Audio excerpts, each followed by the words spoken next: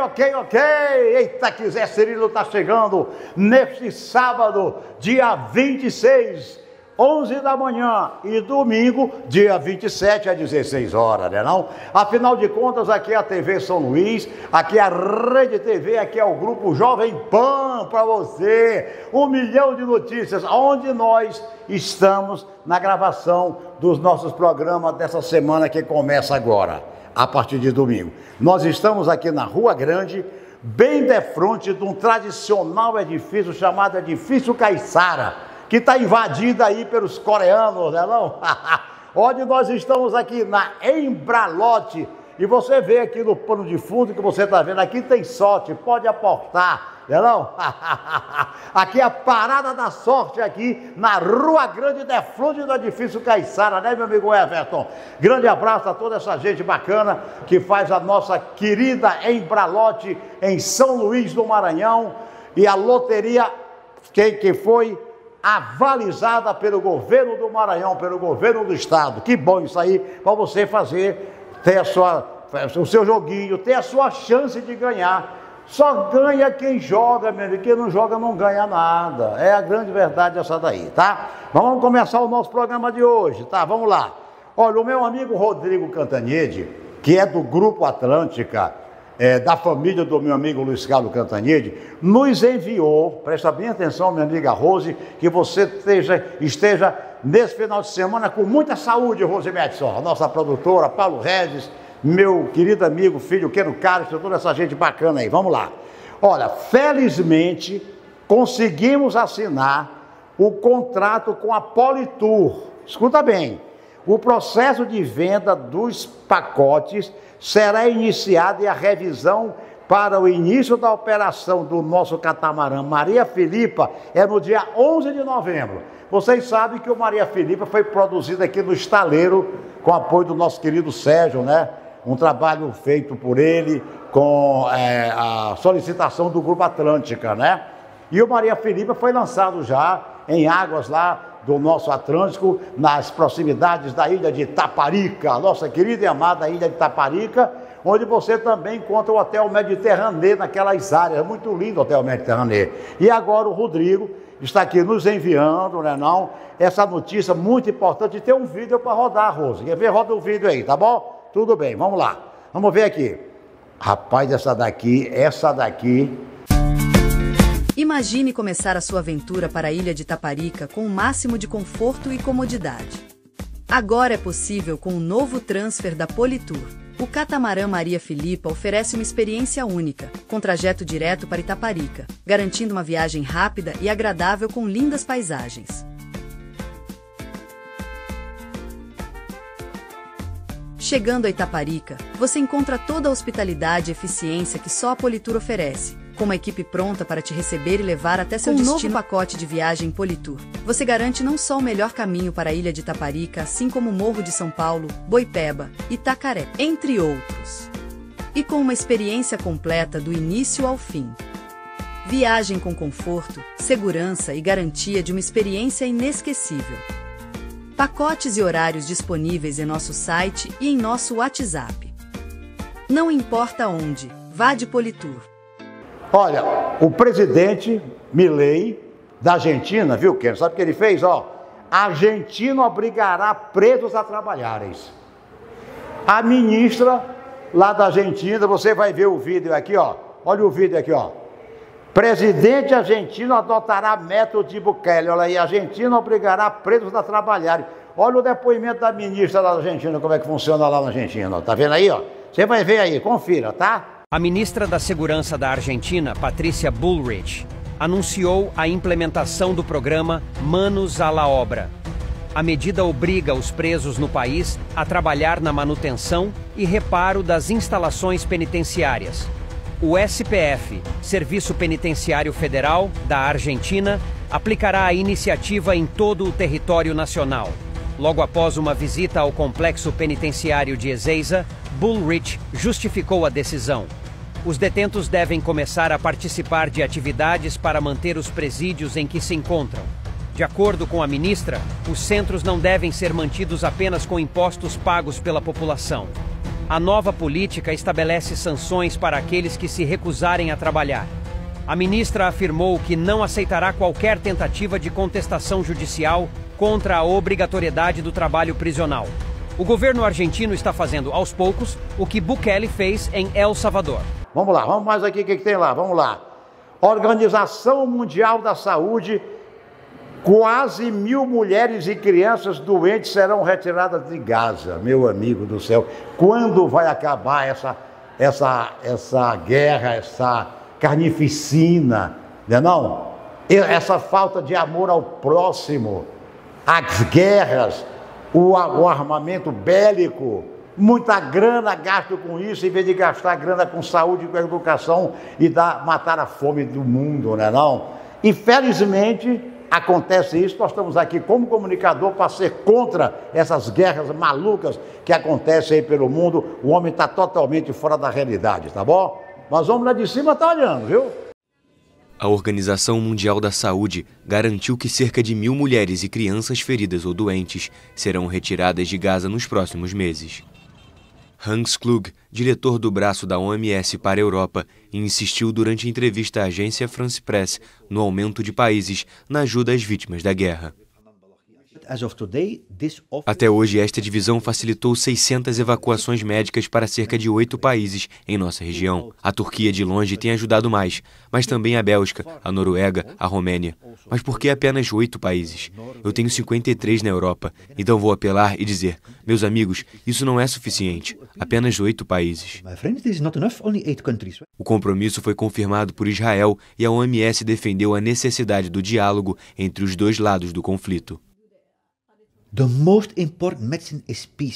O remédio mais importante é a paz. Não há saúde sem paz e também não há paz sem saúde. Muitas relações foram rompidas, mas sabemos pela guerra nos Balcãs, temos experiência que a saúde é o setor onde não há conflito entre os lados, porque todos precisam de saúde. A guerra na faixa de Gaza começou após a incursão em 7 de outubro de 2023 de combatentes do Hamas que mataram 1.206 pessoas no sul de Israel. O número inclui os reféns que morreram em cativeiro em Gaza.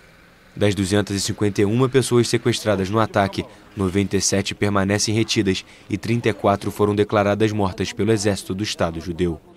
De acordo com o Ministério da Saúde do território, a resposta de Israel deixou 42.603 mortos até agora.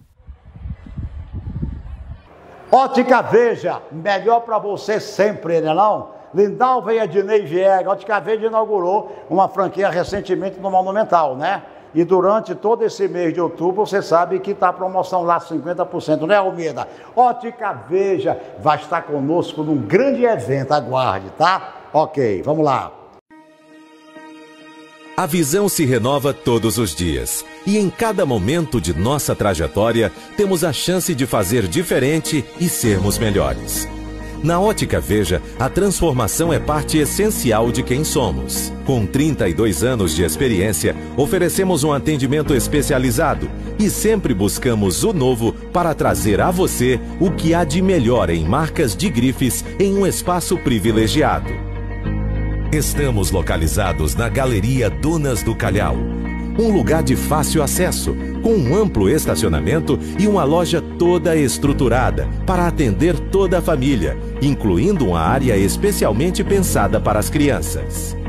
Possuímos um laboratório próprio que garante agilidade e precisão na confecção de seus óculos. Essa independência nos permite oferecer a máxima qualidade em cada detalhe do seu atendimento. Nosso desejo de fazer mais e melhor é constante. Sabemos que para alcançar o sucesso é preciso dedicação. Com comprometimento e atenção aos detalhes, nossa equipe está sempre pronta para oferecer o melhor atendimento e transformar a sua experiência em algo único. Na Ótica Veja, acreditamos que ver bem é viver melhor. Ótica Veja, melhor para você. O Marajó Shopping. O Marajó Shopping foi o primeiro shopping aqui no Carlos, de São Luís do Maranhão, na entrada de São Luís ali. Um abraço à minha amiga Célia, grande Célia Feijó, que comanda com a Michelinha aí o nosso Marajó Shopping, lindo e maravilhoso aí na entrada de São Luís do Maranhão, né? E a nossa Impralote, onde nós estamos gravando esse programa, você sabe, vem para Embralote, aqui tem sorte, pode apostar. Tem sempre um vídeo legal para rodar aí na Embralote para você conferir, né? Beleza.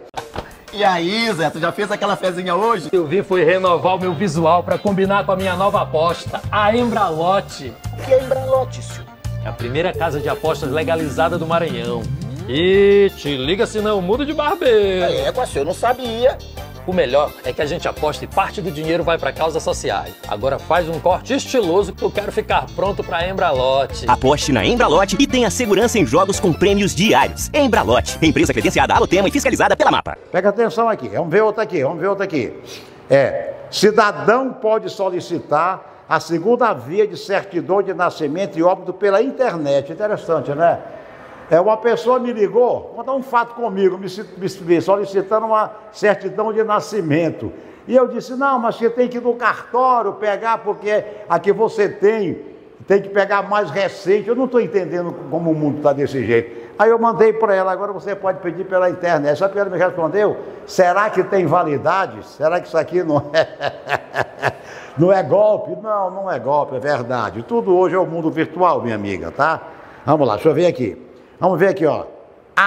O mini Picasso. Quem foi Pablo Picasso, né não? O artista, o pintor famoso do mundo. E tem um mini Picasso. Vamos ver o mini Picasso aí? Joga na TV, vamos lá.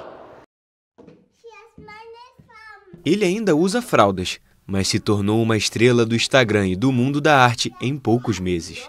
O sucesso é tão grande que alguns veículos de imprensa da Alemanha lhe deram o apelido de Mini Picasso, um dos artistas mais importantes do século XX e fundador do cubismo.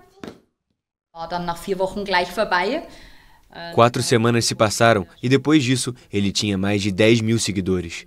Os primeiros pedidos de galeria, os primeiros pedidos de vendas. Laurent Schwartz, um menino alemão de 3 anos, pinta telas quase sempre maiores do que ele em seu ateliê, localizado em um canto de sua casa em Neubeuern, no sudeste da Alemanha. Com seus pincéis, rolos e às vezes simplesmente com os dedos, desenha artes abstratas e coloridas. Uma paixão que descobriu há 1 ano, quando passou suas férias em um hotel que tinha um ateliê. Quando chegamos em casa, o que realmente aconteceu foi que Laurent só queria pintar. Pintar, o tempo todo. Achamos que poderia diminuir o ritmo quando saíssemos do hotel, mas não foi o caso. Seus pais decidiram criar um pequeno estúdio e compraram para Laurent algumas telas e tintas. O interesse da imprensa e das pessoas por fotos e vídeos do menino e suas obras na internet logo despertaram o olhar de galerias. O pequeno menino prodígio tem agora 90 mil seguidores somente em uma rede social.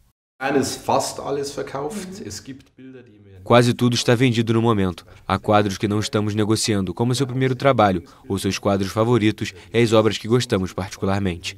Eles não são vendidos, mas a maioria já foi. Há sempre novos, porque ele está constantemente produzindo ou pintando.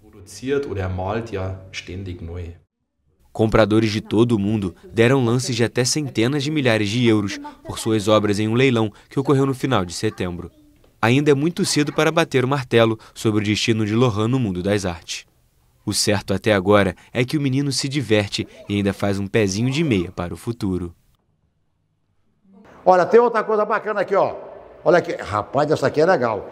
Conto esquecido do autor do Drácula, aí contado em Dublin. Veja aí, confira, vamos lá. Um tesouro esquecido nos arquivos da Biblioteca Nacional de Dublin foi encontrado.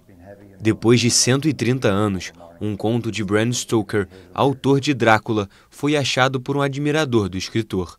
Intitulada Gibbet Hill, essa história foi publicada em um suplemento de Natal da edição de Dublin do jornal The Daily Mail, em 1890.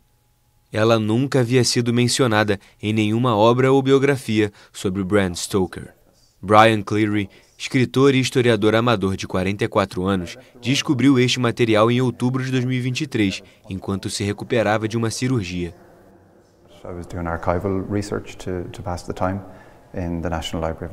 Eu estava fazendo uma pesquisa de arquivo para passar o tempo na Biblioteca Nacional da Irlanda e durante esse processo encontrei a história. Li as palavras Gibbet Hill e não era uma obra de Bram Stoker que eu já tivesse ouvido falar em nenhuma das biografias. Fiquei surpreso, pasmo. Não pude acreditar que estava olhando para uma história perdida de Bram Stoker, especificamente da época em que ele estava escrevendo Drácula e que continha elementos de Drácula. Cleary realizou uma consulta aprofundada para verificar a descoberta e entrevistou Paul Murray, biógrafo especialista em Stoker, que confirmou a notícia de que a obra havia permanecido desconhecida até agora. Paul destacou a obra como um importante momento de amadurecimento profissional do autor. Por uma evolução muito longa desde a época em que Bram era um jovem escritor em Dublin, e vejo Gibbet Hill como uma estação intermediária daquela rota entre o Bram mais jovem e o Bram que publicará Drácula em 1897. O conto macabro narra a história de um marinheiro assassinado por 3 criminosos, cujos corpos foram pendurados como um aviso fantasmagórico para os viajantes que passavam. Outro aqui, vamos lá. Capital indiana sofre com o início de temporada de poluição atmosférica. Olha, na verdade, na Índia, né, e em outros países aí, as pessoas respiram bactérias, né?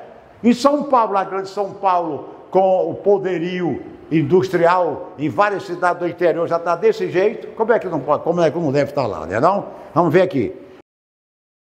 Uma nuvem de poluição envolveu a capital da Índia nesta quarta-feira no primeiro episódio perigoso de poluição atmosférica que costuma assolar Nova Delhi neste período do ano. Especialistas em saúde afirmam que os episódios de poluição, atribuídos parcialmente à queima de resíduos agrícolas nas regiões vizinhas, matam milhares de pessoas a cada ano.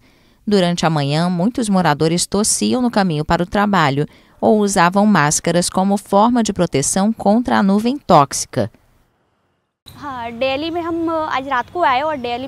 Vim visitar Delhi ontem e vi que há muita poluição aqui, o que causa problemas. Precisamos começar a usar máscaras porque pode causar problemas de saúde.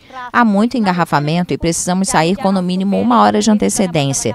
E há problemas como tosse e resfriados por isso. As máscaras deveriam ser obrigatórias por causa da poluição.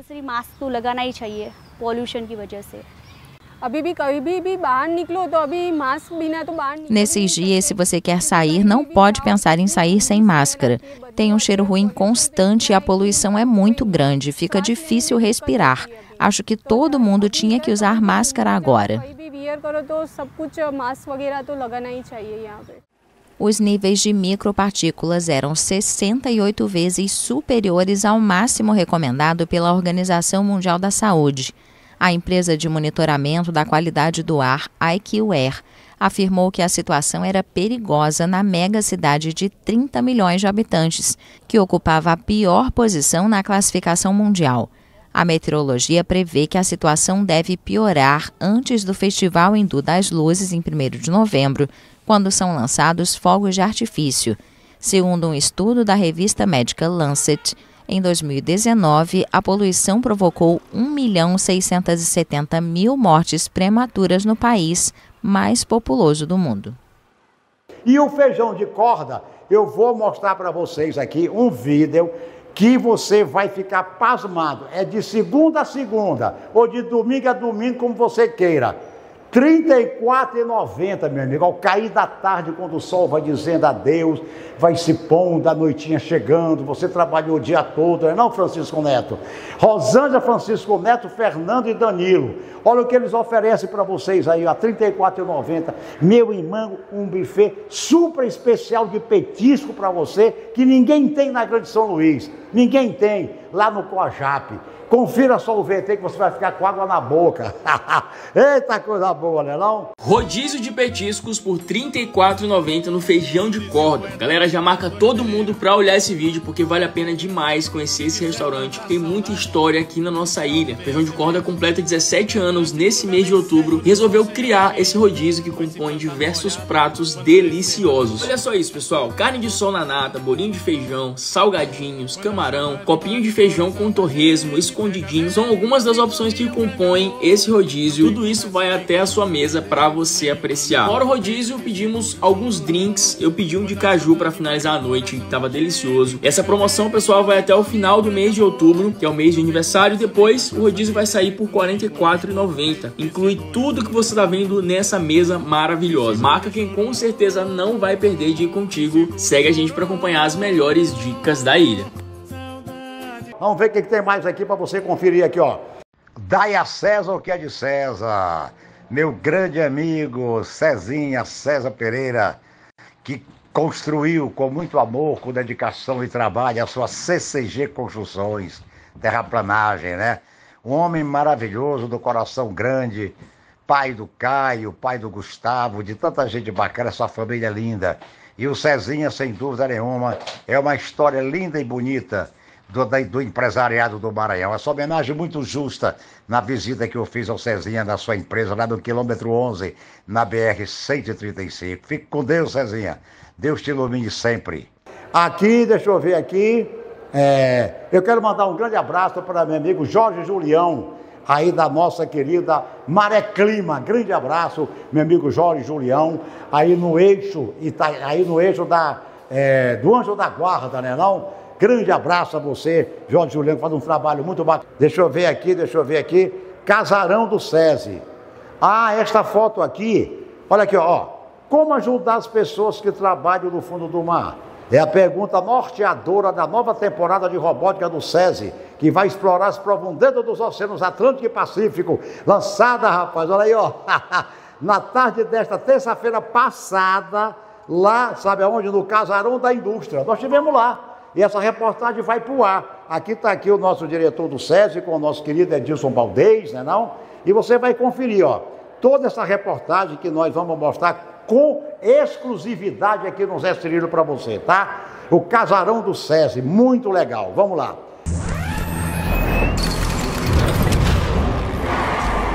Sejam todos bem-vindos ao torneio histórico da First Lego League Challenge no Brasil, aqui no Maranhão.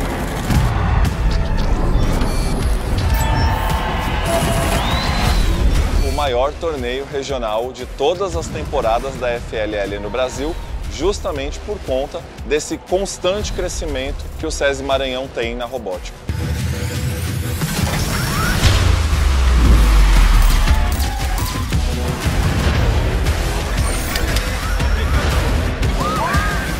Nós estamos aqui nas proximidades da Praça João Lisboa.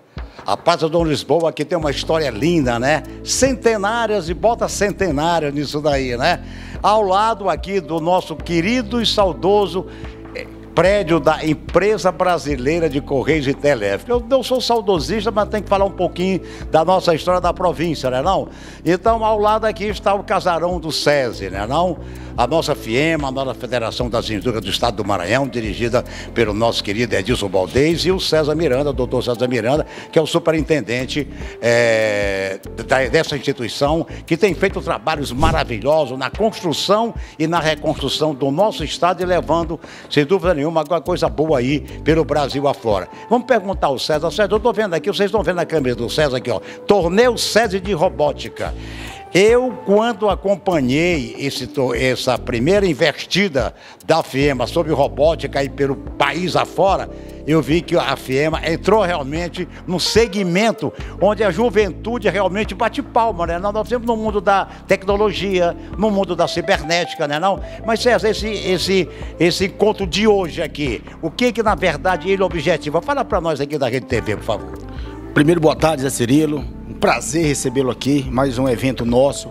A federação, juntamente com o SESI, vem patrocinando e vem incentivando essa questão da tecnologia, da informática, da robótica, porque a gente entende que isso dentro das escolas pode trazer um maior desenvolvimento para o nosso aluno, um pensamento crítico, né, melhor nas suas decisões. E é isso que o SESI está fazendo. O SESI está fazendo esse ano, hoje, é o lançamento do torneio de robótica 2025, que vai acontecer no início do próximo ano, e aqui nós estamos com uma expectativa muito grande. Pra você ter uma ideia, tem aproximadamente 8 estados que vão participar desse torneio. 8 estados? 8 estados. Mas estarão aqui para aqui são a equipe de outros estados estarão presentes aqui para participar desse torneio de robótica aqui no Maranhão e aqui em São Luís.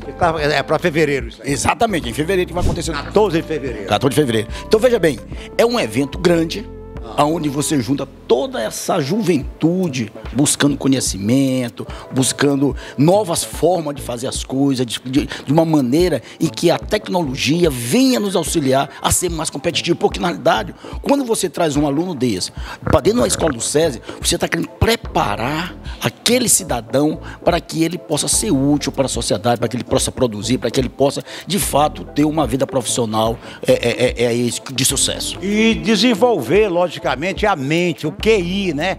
Porque o QI do ser humano, todos nós temos um QI. Uns menos, outros mais acentuado. Eu acho que o torneio vai acentuar mais esse QI dessa galera, né? É, sim. E o tema desse ano é o fundo do mar. O mar que é um mistério, né? E é isso que a gente quer que essas pessoas busquem, esses meninos discutam. E essas profundezas, né? Fluindo do oceano, entendeu? Então essa é a temática do ano. Então a turma vem animada, a turma tá aí muito engajada nesse processo aí. E o que nós queremos é isso, é movimentar a galera, trazer a turma para pensar, como você diz, desenvolver o pensamento crítico. Esse é o nosso objetivo. Olha, então nas palavras entusiasmadas do César, né? O César está entusiasmado com realmente esse torneio de robótica que desenvolve a inteligência. Nós estamos no mundo da cibernética, né? No mundo realmente do IA, da inteligência artificial. Então tudo isso daí faz com que nós estejamos aqui no Casarão do SESI para mostrar para você daqui a pouco as imagens dessa juventude que está aqui reunida num ambiente lindo, maravilhoso, sensacional, que você vai conferir aqui no Zé Cirilo na TV, porque só aqui você vê. Finalmente a entrevista do César está tão gostosa que a gente continua perguntando. Quantos estados vão participar aqui, tem ideia? Aproximadamente 8 estados estarão junto com a gente aqui nesse torneio. 8 estados em fevereiro em São Luís do Maranhão. Salve a Federação das Indústrias do Estado do Maranhão. Salve a vitoriosa administração de Edilson Baldez, que tem como superintendente esse homem aqui, que é uma simpatia e, acima de tudo, um homem que também colabora para que toda essa robótica seja realmente um maior sucesso em fevereiro. E aguarde que nós estaremos juntos, viu? Ok? Tamo junto.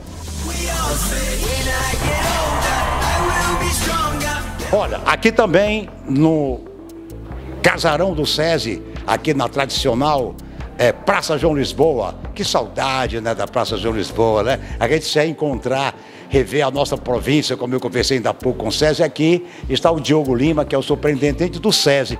Vocês lembram de uma reportagem que nós mostramos aqui sobre aquela belíssima inauguração do SESI lá no Araçagi? Sensacional, quase 2.000 alunos, né, que estão lá, sem dúvida nenhuma, sendo educados, essa juventude que precisa ter um QI cada vez mais avantajado, e a robótica vai fazer isso, sabia? Porque nós estamos no mundo do IA, da inteligência artificial, estamos no mundo da tecnologia, no mundo da robótica. Eu falei na entrevista com o César, Diogo, que a primeira vez que a FEMA participou, há uns meses atrás, deste evento, foi para mim uma surpresa saber que a FEMA estava engajada, né, em despertar o interesse dessa juventude para isso. E em fevereiro nós vamos ter um encontro de praticamente uns 7 ou 8 estados aqui que vão estar em São Luís, e aqui está sendo feito o quê? O lançamento deste grande evento aqui, e você vai ter conhecimento do Zé Cirilo na TV. Continua falando para a gente, Diogo, o que vai acontecer hoje, o que vai acontecer daqui para frente até quando fevereiro chegar. Vamos lá.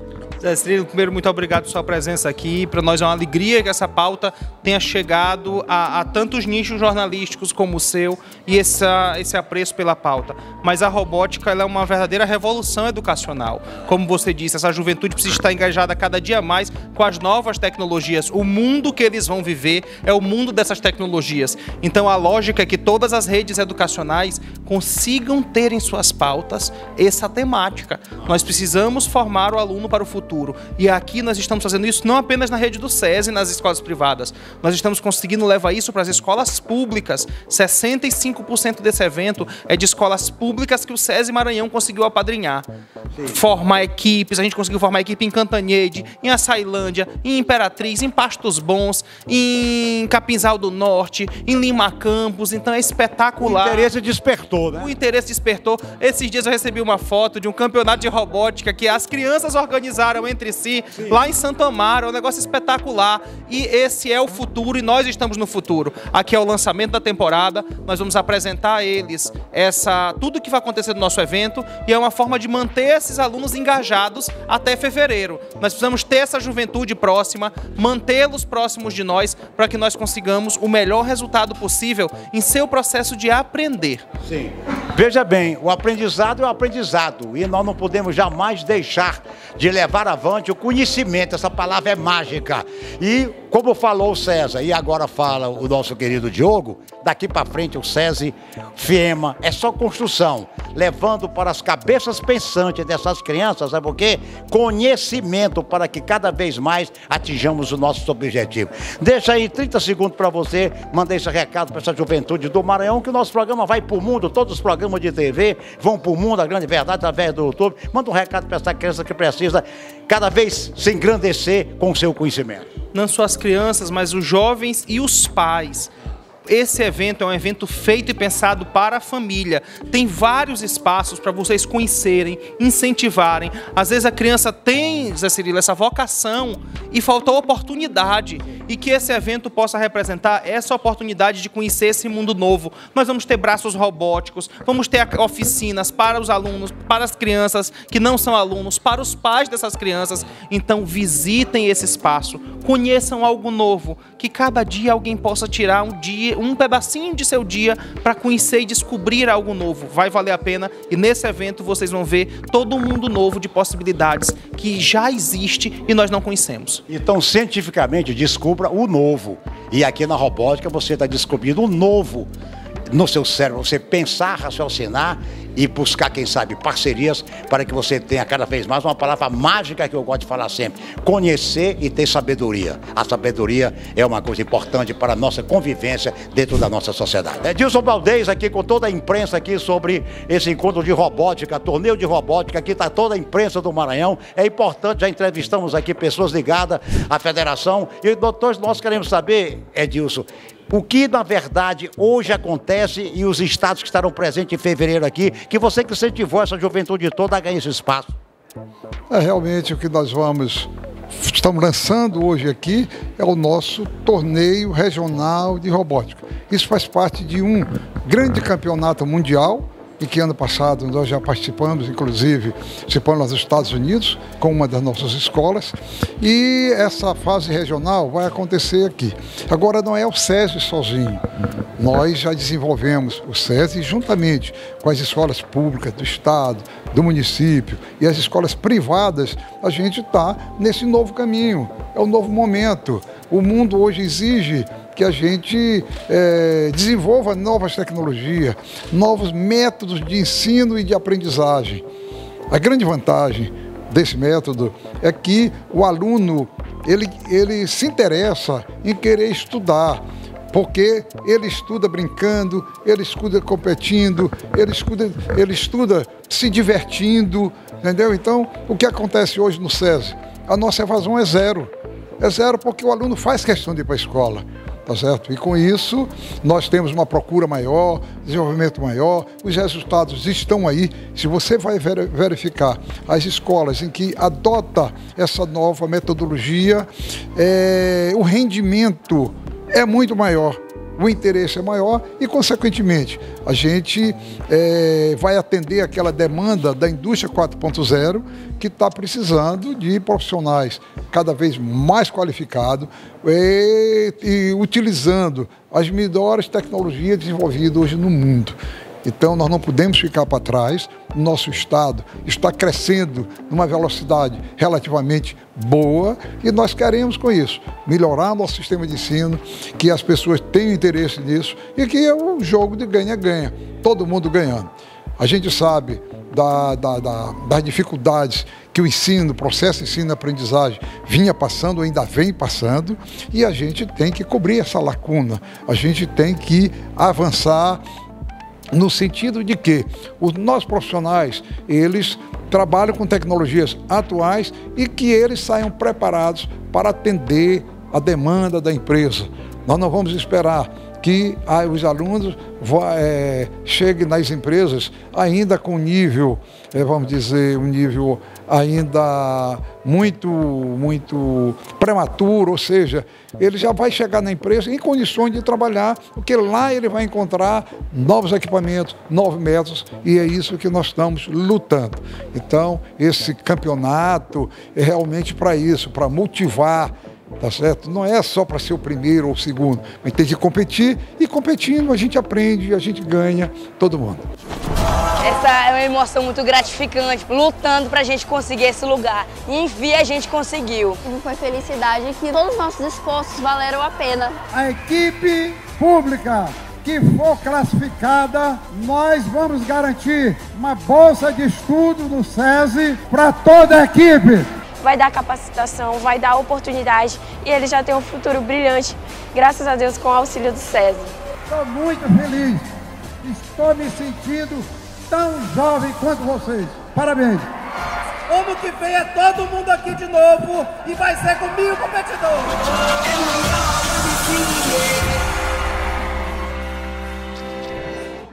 E o Senac sempre tem um serviço de profissionalismo para você. Você está atrás de um serviço, quer trabalhar, quer ter qualificação, o Senac tem uns cursos profissionalizantes, não é não? E sempre nós mostramos, sempre aqui no Zé Cirilo, em todos os programas, o que o Senac tem de bom para você. Veja aí, vamos lá. Bora abrir a cachola?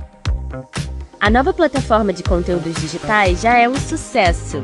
E, se você é aluno, docente ou bibliotecário, precisa conhecer. Ela reúne e-books, audiolivros, vídeos e podcasts, além de materiais de diferentes editoras e produtores de conteúdo. Acesse cachola.senac.br ou baixe o aplicativo. Doutora Miele, doutor Ricardo Teixeira, aí no Business Center, sala 929. Doutor Ricardo tem o seu sorriso lindo e doutora Miele a sua harmonização facial tipo brinco, né, doutora Miele? Que legal, né? O nosso Selma sempre tem uma coisa boa para você, né? Um recado maravilhoso. As entrevistas que nós temos feito aqui do Selma são fantásticas. Um abraço à doutora Ana, ao doutor Mauro Fecuri, todo esse corpo docente e discente do Selma, uma universidade de Tacita no Maranhão há 34 anos para o mundo, não é não? A gente sabe o quanto você é necessário para o futuro. Na Universidade Selma, vivemos a vocação da medicina no papel da formação. Nos últimos 20 anos, não paramos de evoluir. Por causa da dedicação de muita gente, hoje podemos comemorar. Somos nota máxima pelo MEC. Em todas as unidades. Medicina, Universidade Selma, 20 anos. Seu futuro é surpreendente. PUT defende nova ordem mundial multipolar. Olha esse PUT aí, ó. Rapaz, esse russo aí. Vamos ver como é o que aconteceu nesse encontro aí. Vamos lá. Vladimir Putin defendeu nesta quarta-feira uma nova ordem mundial multipolar. A declaração do presidente russo ocorreu no discurso de abertura da reunião de cúpula dos BRICS. O evento diplomático é o mais importante na Rússia desde que o chefe de Estado ordenou a invasão da Ucrânia em 2022, o que desatou sanções ocidentais e a condenação internacional. Nosso caminho é especialmente desejado nas circunstâncias atuais, quando o mundo passa por mudanças verdadeiramente cardinais. O processo de formação de uma ordem mundial multipolar está em andamento, um processo dinâmico e irreversível, na minha opinião. Quase 20 chefes de Estado ou de governo, incluindo os da China, Índia, Turquia e Irã, estão reunidos na cidade de Kazan, centro da Rússia. O grupo discute questões como o desenvolvimento de um sistema de pagamento internacional liderado pelos BRICS ou o conflito no Oriente Médio. A Rússia considera os BRICS uma alternativa às organizações lideradas pelas potências ocidentais como o G7, uma posição respaldada pelo presidente chinês Xi Jinping, aliado crucial de Moscou. O grupo dos BRICS foi criado em 2009 com 4 integrantes: Brasil, Rússia, China e Índia, e em 2010 a África do Sul foi adicionada. Em 2024, 4 países entraram para o bloco: Etiópia, Irã, Egito e Emirados Árabes Unidos. Deixa eu ver mais aqui agora, vamos lá, deixa eu ver aqui, ó. Vejam só o absurdo que nós estamos mostrando para você. O Ministério Público de Pernambuco foi acionado para proibir que crianças fizessem grupo de criação no intervalo das aulas. Quer dizer que adorar o Senhor nas escolas não pode, mas pode educar, como fez aqui na Universidade Federal do Maranhão, uma travesti que virou e mostrou as partes íntimas para o público. Isso pode fazer, né? Agora, não pode as crianças adorarem Cristo nos recreios, nos horários lá em Pernambuco? Que história é essa daí?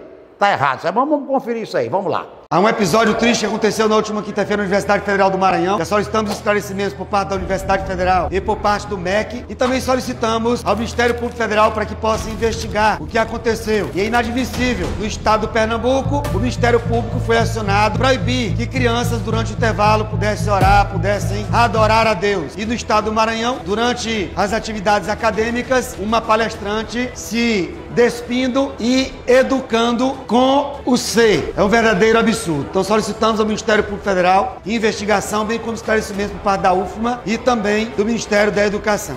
Vamos ver aqui. Vamos ver o que tem mais aqui. Vamos lá.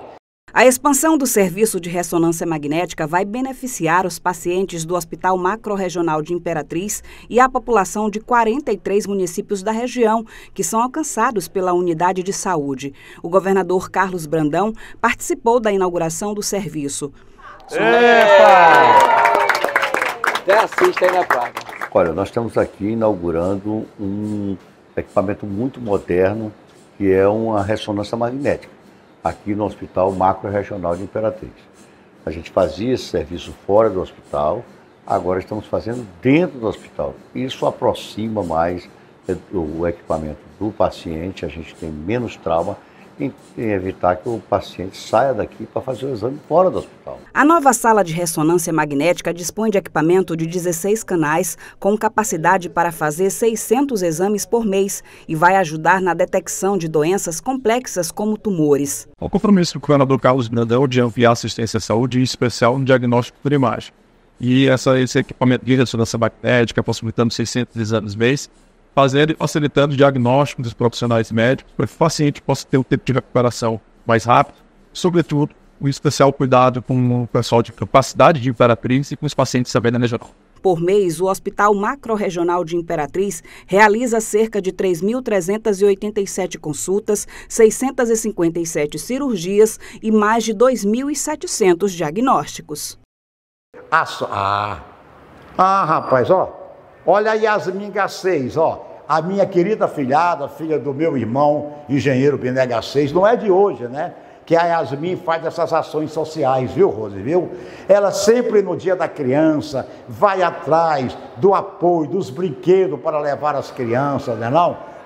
No Natal, no Ano Novo, na Páscoa, a Yasmin está sempre ela aqui mostrando o trabalho que ela faz com as crianças, aí, ó, viu? Joga esse vídeo no ar para o povo ver. Parabéns, Yasmin, pelo seu coração belo, tá? Belo coração você tem, tá?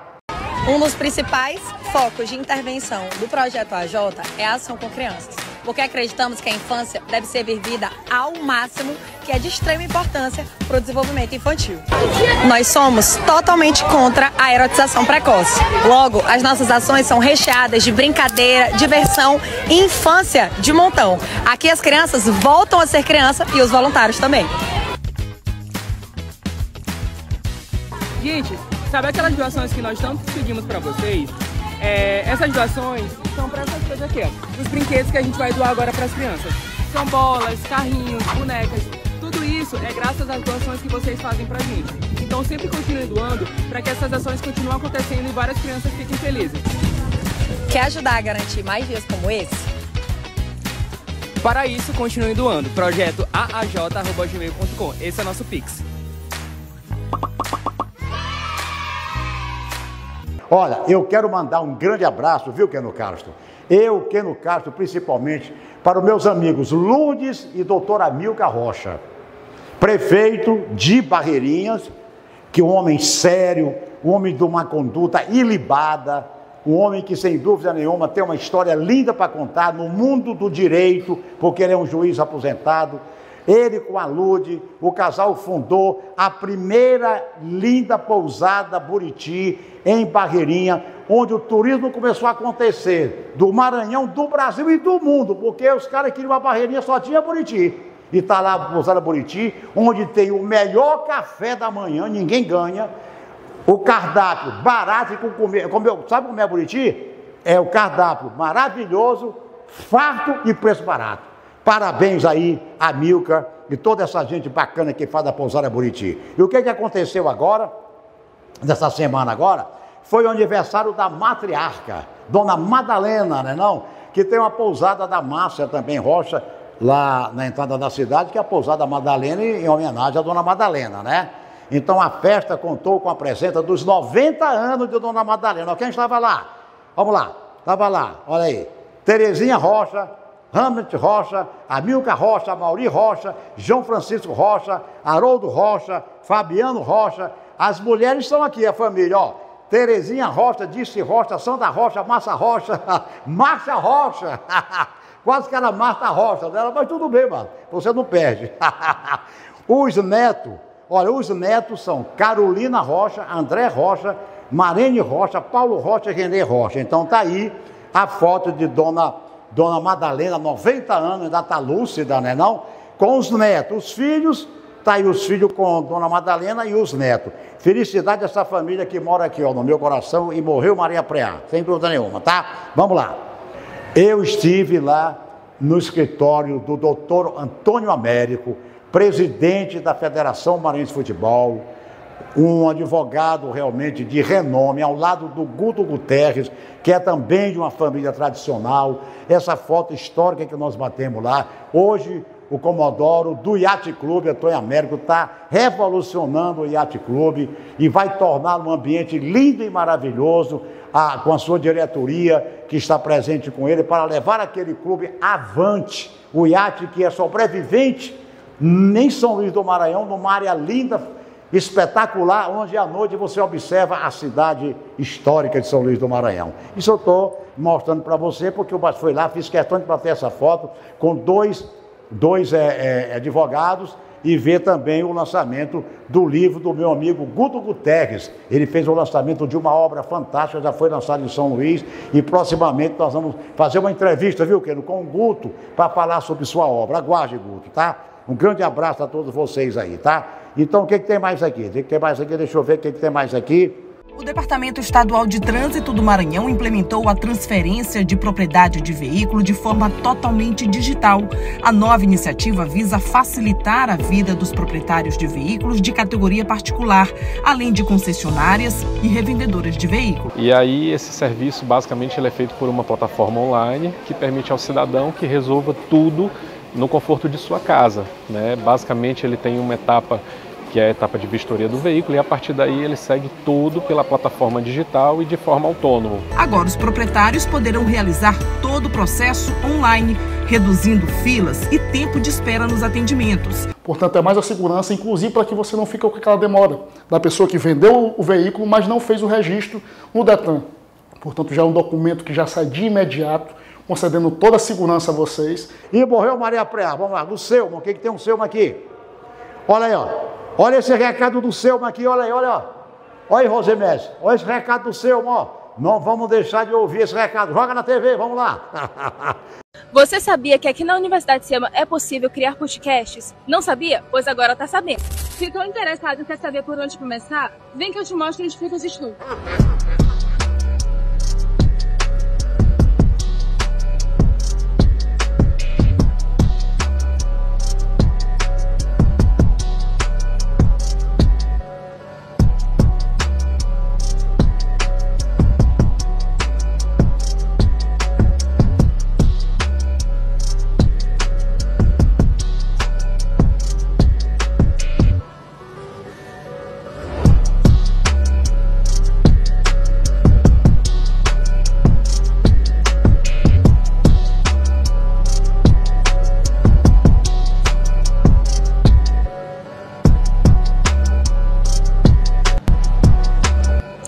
E não podemos esquecer do estúdio de transmissão aqui no Polo EAD.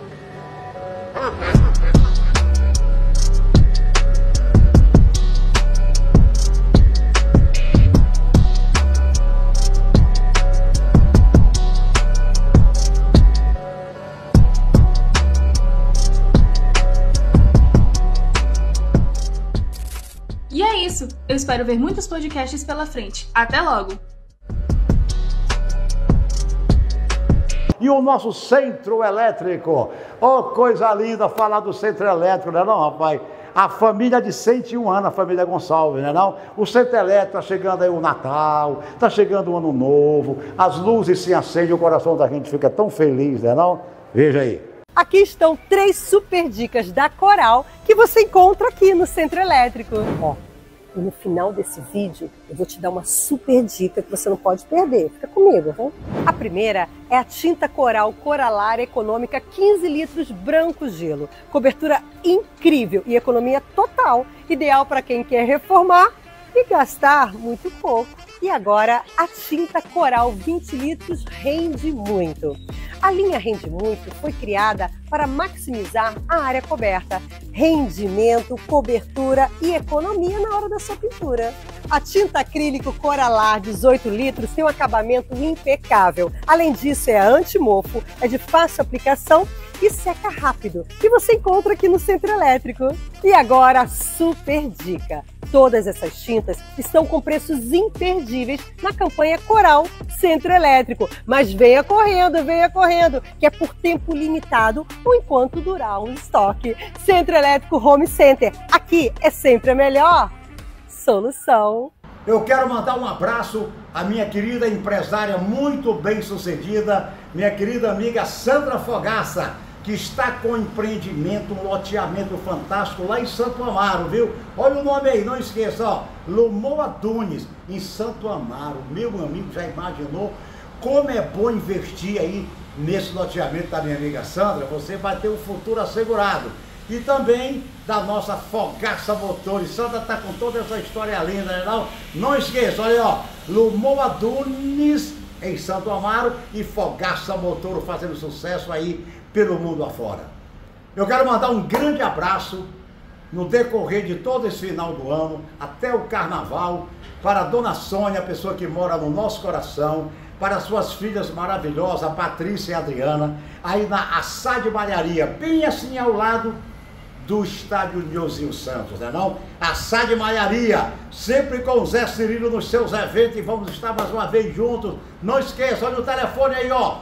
Anote esse telefone aí que está aparecendo, ligue para a Assad Malharia para fazer um excelente negócio, ok? Eu vou mostrar para vocês aqui um VT que o Francisco Neto e minha amiga Rosângela enviaram a nós, que estão atrelados lá no feijão de corda, lá do Coajap. Estivemos lá presente, mostrando para vocês aqui o rodízio de petisco inédito na ilha de São Luís. Eu nunca vi na minha vida, olha que eu sou gourmet em certos restaurantes que eu vou no Maranhão há muitos anos. Mas o feijão de corda está ditando as normas na gastronomia. O Francisco Neto com a Rosângela tem uma história bonita, e esse restaurante nós já mostramos tem 17 anos, porque eu pedi para o Francisco dizer quantos itens são servidos aqui, itens de salgadinho, mas vamos ver aqui, ó, olha aí, ó, dá uma olhada aqui no caixa, olha aí, ó, o VT, rodízio de petisco de R$ 34,90, aí, ó, ó, de domingo a domingo, olha aí, ó, olha a quantidade aí, ó. Meu amigo, ambiente lindo, maravilhoso, sensacional. Agora você chega lá, olha aí, ó, vai olhando os petiscos lá, ó, R$ 34,90. Meu amigo, se você vai um casal, é R$ 70. Você come à vontade, uma família. Agora, por tratar deste assunto, viu? Ó, o cara aqui, isso, ainda toma lá a sua caipirinha, a sua caipirosca, né? Agora, eu quero aproveitar, viu, que é no caso, viu, Rosa? E mandar um recado, assim, muito amigo e de coração. Porque eu pelo menos, Zé Cirilo, eu já tive inauguração de N's e N's restaurantes aqui no Maranhão. Eu sou do tempo do Frango Dourado, do meu amigo Alderico Machado, que tinha um restaurante na avenida do Rio do Anil, né não? Da avenida Edson Brandão, que tinha um salão azul e um salão cor-de-rosa. Um para homens, outro para mulheres. Agora eu vou dar um toque para vocês. Muitos restaurantes estão fechando por causa do preço. Tem que ter qualidade e tem que ter preço, rapaz. Não tem como. Hoje tem restaurantes aí que você chega, pede lá para levar até para casa. Um delivery é 22, 23, 24 reais, 25 lá, e come 2 pessoas. Tem restaurante que tu senta aí 2 pessoas, custa 180, 200 e tantos reais. Por isso que estão baixando os preços e às vezes estão se dando mal e vão fechar as portas. Ali na Ponta do Farol já fechou. Tem um outro ali na Ponta da Areia, que eu não vou citar o nome, já baixou o preço, mas o povo não está indo atrás, tá? E tem restaurantes aqui que estão na Península e na Lagoa. Bons, com ar-condicionado, com serviço, mas são baratos. Então, se você não entrar nessa jogada, que não é a jogada da sorte aqui da Ibralote, viu? Essa jogada você está vendo aqui, tá? Porque aqui a sorte está atrás de você 24 horas da Ibralote. Essa que é a verdade. Você vai fechar o seu negócio. Preste bem atenção, que eu já chamei a atenção disso. Estou chamando. Tem que ter qualidade, comida boa e preço barato. Porque tem que ganhar na quantidade. Vamos ver aqui. Deixa eu ver o que tem mais aqui. Olha aqui, ó. Olha aqui essa daqui, ó. Olha aqui, ó. São mais de 2.000 metros quadrados de história, com registros e objetos que retratam a trajetória de José Sarney, ex-presidente e figura central na política brasileira. A Fundação da Memória Republicana Brasileira inaugurou a Sala Saraminda, um espaço moderno com sala multimídia e experiências imersivas que estimulam reflexões sobre a história nacional. Toda essa tecnologia colocada a serviço da memória, o objetivo é exatamente isso, favorecer com que toda a comunidade, todos os visitantes participem dessa construção histórica da democracia do Brasil que está aqui documentada, aqui registrada. A novidade da Sala Saraminda é esse espaço aqui, ó, a repaginação do Salão da República. Nesse espaço aqui, o ex-presidente José Sarney se reunia com ministros, despachava documentos, também se reunia com autoridades. Isso entre os anos de 1985 a 1990. E sabe o que é o melhor de tudo? É que, além do visual, a gente embarca também no sonoro. A gente consegue ouvir o que era discutido, o que era explanado naquela época.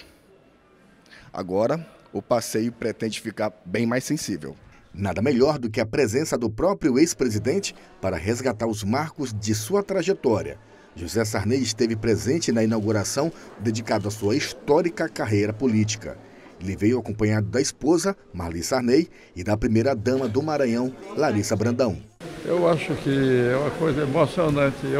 Eu mesmo me emocionei vendo o passado, né?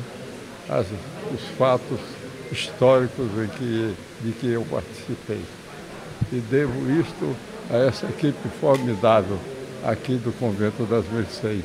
Na sala multimídia, José Sarney assistiu emocionado imagens e vídeos históricos de sua presidência, retratando a transição para a democracia e desafios econômicos, revivendo um dos períodos mais marcantes da política brasileira.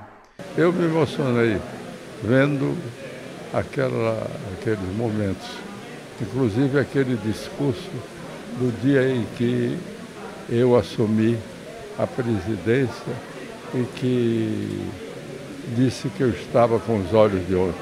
Eu não tinha discurso escrito, fiz de improviso naquele momento, dominado por uma grande emoção e uma grande emoção que eu senti aqui e também uma grande saudade de Tancredo Neves. Promover o bem geral do povo brasileiro, sustentar a união, a integridade e a independência do Brasil. Então é isso aí. O Zé Cirilo está sempre às 14 horas durante a semana. No fim de semana nós temos um programa às 11 da manhã, que é sábado, né? E domingo às 16 horas. E eu quero continuar levando uma mensagem muito forte para você que pretende entrar no ramo da gastronomia. Cuidado com a qualidade da comida e o preço, porque muitos restaurantes estão fechando e as pessoas querem colocar a culpa no governo. Não tem nada a ver uma coisa com a outra. Uma coisa é uma coisa, outra coisa é outra coisa. As pessoas estão cobrando absurdos por uma alimentação, ou na balança ou num buffet normal. Não pode ser assim. Você tem que saber que isso é tipo feijoada, onde come 100, come 200. Ninguém tira isso da minha cabeça, que eu tenho experiência com as minhas feijoadas do Zumbido, que eu já realizei 23, estou tentando voltar com a feijoada de número 24, estou tentando. Só se der uma viabilidade legal e vamos ver o que vai acontecer, porque Deus será sempre maior. Mas essa advertência que eu faço para vocês é a realidade. Vocês tenham cuidado, porque não pense que você vai botar um restaurante lindo, bonito, ar-condicionado e tal, e não ter preço, ninguém vai comer. A cadeira, a mesa, o guardanapo, o talher, o luxo, não funciona desse jeito, tá bom? Fiquem com Deus, estou com você a vida inteira. Tchau, tchau.